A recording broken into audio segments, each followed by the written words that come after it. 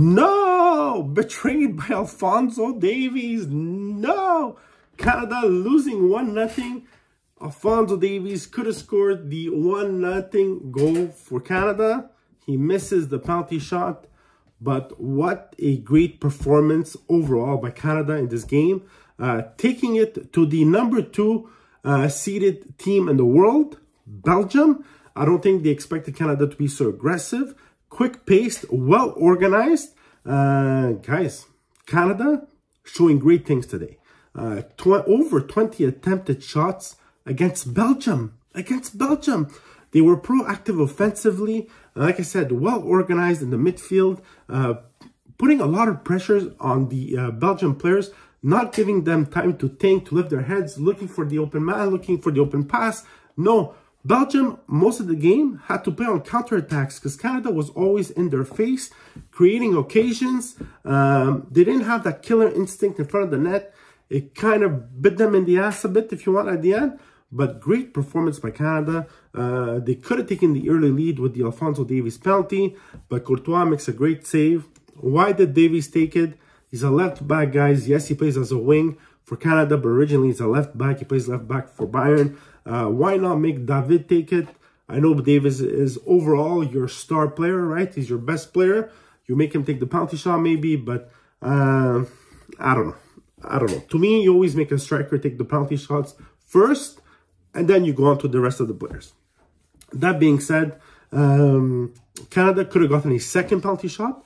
They don't give it to Canada. To me, it was a clear foul. The Belgium defender steps on the foot of the Canadian attacker. They don't give it, guys. There was another occasion where the VAR had to intervene as well for Canada. It didn't go their way. But overall, guys, what a great performance.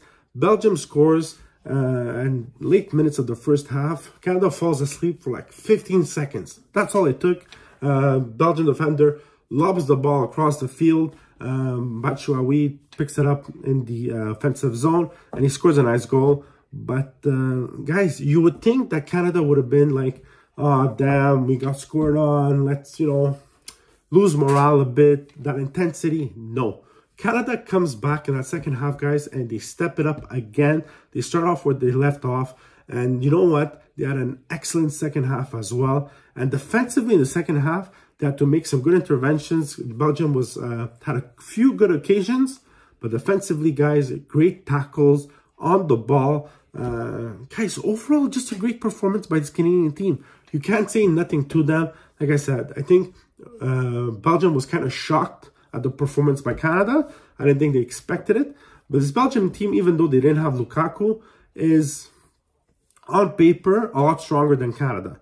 But they didn't show it today. Too bad. Too bad because Canada deserved some points. But this group, guys, is open. And I think if Canada plays the way they did today, they're going to bring some points home. And they might qualify for the next round. I think they're qualifying for the next round. I think they're going to tie against Croatia and win against Morocco. That's my prediction. We'll see. But great showing for Canada. Their first game since 1986. And what a performance it was.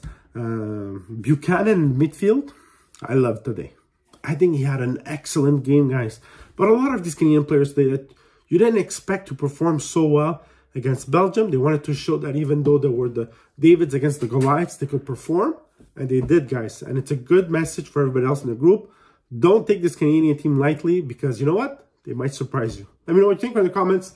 Like and subscribe.